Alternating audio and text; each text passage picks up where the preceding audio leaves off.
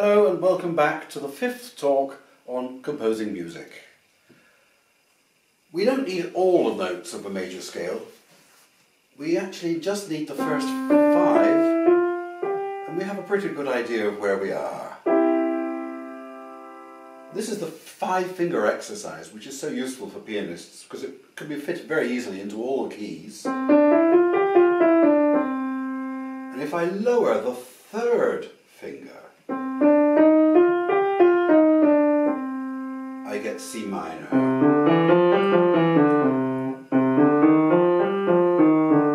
And that works for the left hand as well and works in all keys. I can really recommend that as a way to begin to really get around the keyboard fluently. And then we can talk about minor scales. They come in three sorts. There are the natural minor scales, which just use the notes of the key signature. Then there's a harmonic minor scale, which raises the leading note, the seventh step. Finally, there's the melodic minor, which behaves differently ascending than when it's descending. It goes up taking the higher of the two options and comes down taking the lower. What we need to know is the first five notes are always the same. And then anything is possible. All of that is always part of C minor.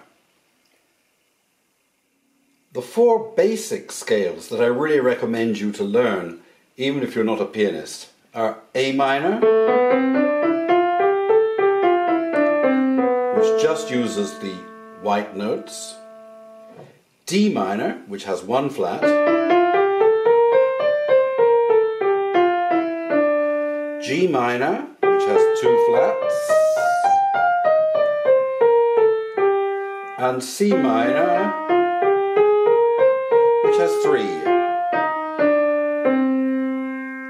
Of course, the variations, harmonic and melodic minor, apply to all of those. Because of the variations, we have an awful lot of variations in the steps of the scale as well. All of them, except the tonic, have two versions. But the most common is that we find a second step is usually a diminished chord, the third step is usually major, the fourth almost invariably minor, and the fifth almost invariably major. This is where the harmonic minor scale comes in, because it takes the notes that come in the most important chords.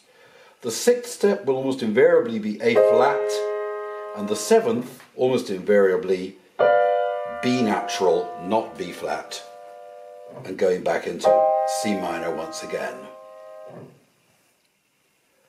The sevenths are even worse because they don't have anything that seems to be governing them.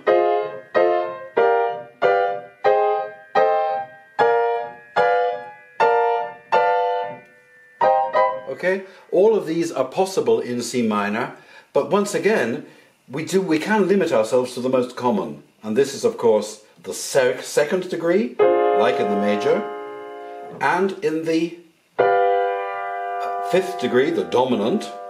Also very important is this chord, which is the chord of the seventh degree with its seventh.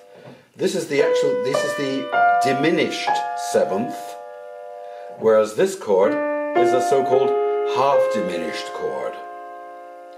This is a normal dominant seventh, half-diminished because it has a minor seventh, and completely a diminished seventh has a diminished seventh degree. Modulations from minor keys can also go to the dominant, but more common is to go into the relative major key. That's the key with the same key signature, which is a major. In the case of C minor, it is E flat major. So it's very easy to get from C minor into E flat and back again to C minor.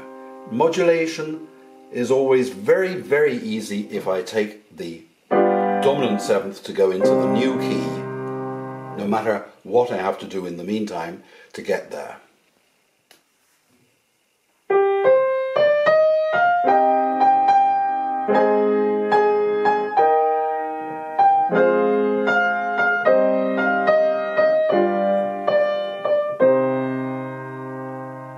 This is a very, very good exercise. If you'd like to do this at the piano, please play it with this harmony. 1, 1, 6, 3, 4, 1 in second inversion so that the G is at the bottom, then 5, 7 and we're back in 1. Once again, 1, 1, 6. Which of course in the new key of E flat major is the, so that's a plagal cadence, it's the fourth step of E flat as well. Then we go with a little bit of a shock to F minor because we're going back to C minor. So the tune of the moldo I'm sure you know, those harmonies please, and you'll see how a modulation works. Another exercise is this 5-finger exercise in major and minor, and I ask all my piano pupils to do this in all keys. It won't hurt you. Okay? And then also to play the 3 minor scales of A, D, G and C in all their variants and with all their triads and seventh chords. That may take a little while to sort out, but it's well worth doing. Once you're fluent with those, you'll be very, very much more at ease with the piano. A good exercise to introduce the minor keys is 2-7, 5-7, 7-7. So in C minor, 2-7, 5-7 and 7-7. Get those sorted out, please. They keep recurring. And then you want the sequence, I can really recommend this. 1, 4, 2 with a seventh, and then 5 with its seventh, and going back to 1. Once again. 1, 4, 2 with 7, 5 with 7, and 1. To go back in. And if you do all those in A, D, G and C minor, you really will be very fit. And there's only one more thing I'm going to ask of you, which is the perfect cadence, the plagal cadence, the imperfect cadence and the interrupted cadence in all those 4 minor keys.